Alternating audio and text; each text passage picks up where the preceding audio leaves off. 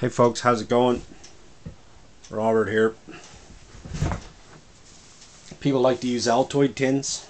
I'm kind of a pellet tin fan myself.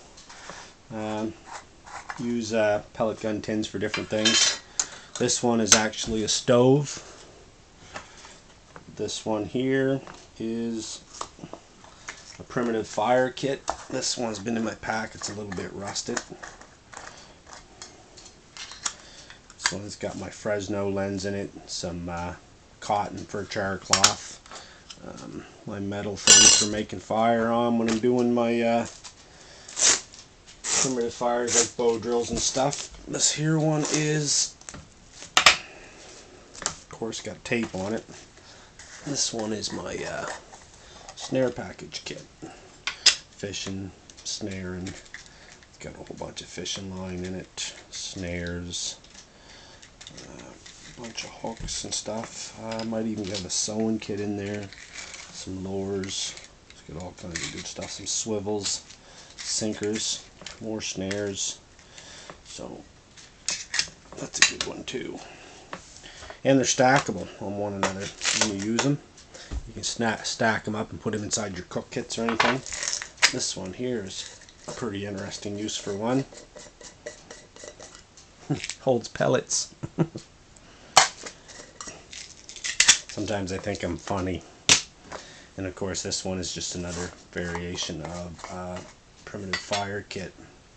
Got jute in there and cotton and a whole bunch of other stuff. So just a fire making kit. So that's some different uses of my pellet gun tins. They're just I think they're 250 counts. Yeah, 22 caliber. There's 175 in there. I think most of them are 250. This one's a 250 tin. 250 or 177, I do believe. Yeah, 250 count. So again, like I say, they're stackable.